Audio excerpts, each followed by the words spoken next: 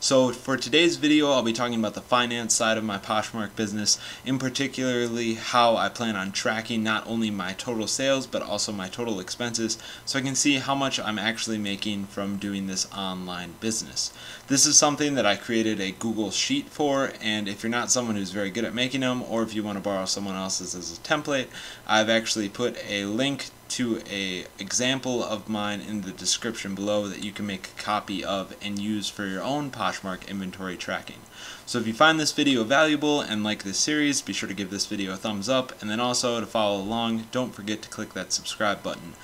Any strategies that you use to track your Poshmark finances, feel free to share in the description below. I'd be interested to see what some of the more experienced users have been doing, because again, I haven't actually sold anything yet, so it's something that I think I will edit in the future.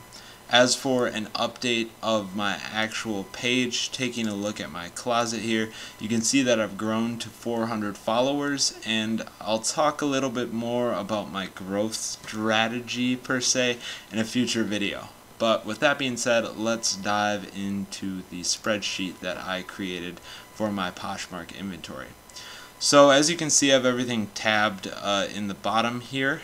First off, I'll be talking about the inventory tab, and this I plan on using once I sell an item. So I'll put the sale date, item description, the gender, and this is something that I actually have a drop down on the example sheet, so I'll go into this. I'm going to use one that's filled out so I can explain everything easier.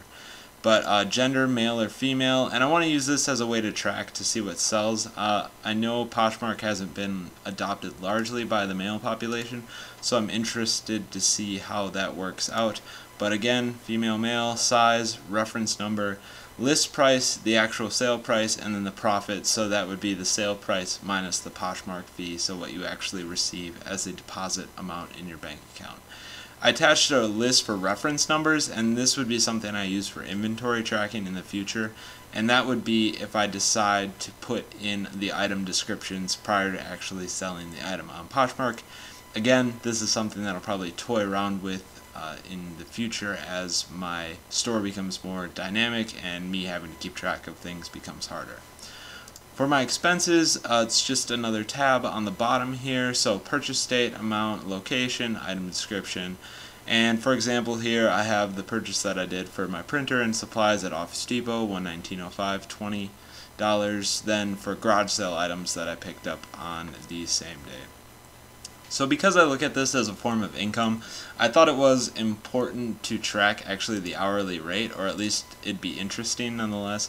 So my time spent shopping was an hour, and then picking, laundry, listing was 2 hours for the day after.